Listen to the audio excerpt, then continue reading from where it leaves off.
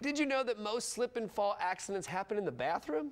The last thing you should worry about when getting a shower is an unexpected injury. There are steps you can take to minimize your risk. Max Lovingood from West Shore Homes is here to talk about how you can make your bathroom a safer environment. All right, Max, so first things first, how dangerous can a bathroom really be? Yeah, I mean, it can be very dangerous. I mean, the latest CDC study shows that there's over 230,000 people who, visit the emergency room every year from slip and falls in the bathroom, with, 80% of that being from trying to get in and out of a tub. Yeah. And so, it can be very dangerous, which is why, we take a lot of steps to help, mitigate that risk, to try and make it as safe of a space as it possibly can be. So how do you prevent slips and falls? Yeah, so a lot of what we do is taking out an old tub, where people are stepping in and out of it, to get you a low threshold, so it's very easy to get in and out of that space, make it a lot safer. We also use ADA compliant grab bars in every shower that we install to make sure that you've got something to hold on to, because they've got about a 500-pound weight limit on each one, so it can support all your weight.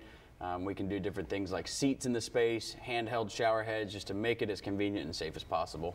Excellent. So other than your accessibility features, what sets West Shore Home apart from your competitors? Yeah, so a big part of what we do is, again, making everything ADA compliant, so it's safe, but also being able to get it done in just one day.